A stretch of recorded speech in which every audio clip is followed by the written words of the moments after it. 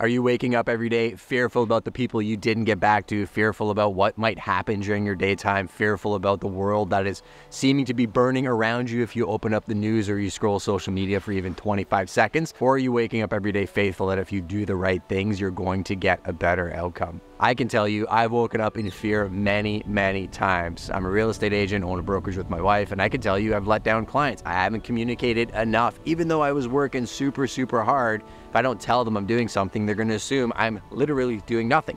I've probably even been fired for under communicating and then got into my head about what does that mean for my career? What does that mean for my relationships?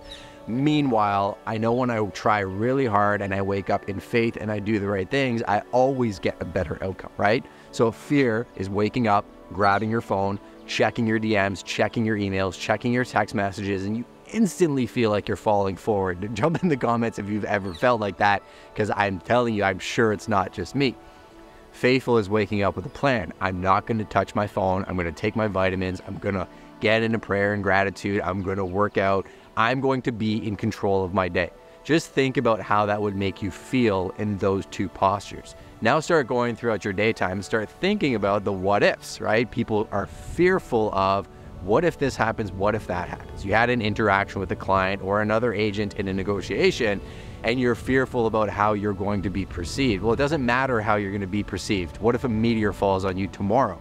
What does matter is the actions that you take. I'm not defined by the opinions of other people. I am actually defined by my actions. But there's a major posture shift that happens when you wake up thinking, am I going to choose to be fearful today, or am I going to choose to be faithful? It's not rocket science. I think the world today tells us that we need to satisfy our own personal desires, and that's going to lead to happiness. Never ever have me eating really bad food, doom scrolling TikTok, satisfying my natural urges ever led to anything successful, nor anybody that I admire.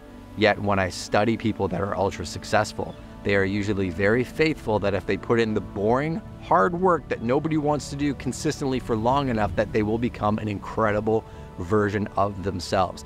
I am still a work in progress. If you look at the hundreds of videos I posted on this channel and the thousands of videos I posted online, man, I can go back and I leave them up because it reminds myself of how far I've come by being faithful.